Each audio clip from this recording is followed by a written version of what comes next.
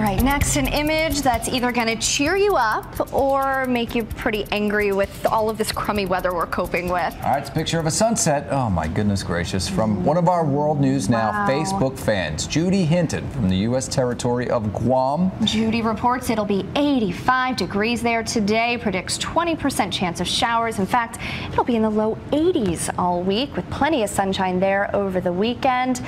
Thanks, Judy. We're all jealous. Yeah, we're all jealous. And shout out to all the peeps in Guam who watch World News Now. I know, who knew? Isn't that cool? It is. By the way, cool. Guam is 7,802 miles away from snowy New York City. Oh, Mike, well, that's why they're having a world of difference there. 15 hours ahead of us, by the way. Okay. So take a deep breath, close our eyes, and visualize paradise. Okay, I'm all there. right? All right, now open your eyes and read the prompter. Oh, man.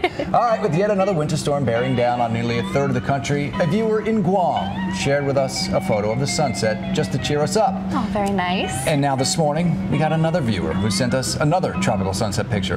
Rick Rock took these pictures from the northern shore of Oahu, Hawaii. Just beautiful. One shot is from the afternoon, the other just at sunset. Rick sent us these photos on our Facebook page, WNNfans.com.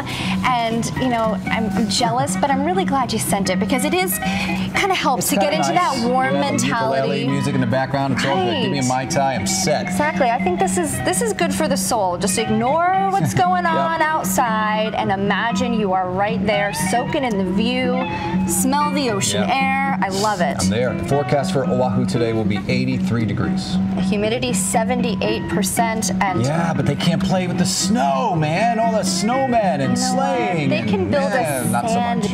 snowman out of the sand on the beach. That sounds much better.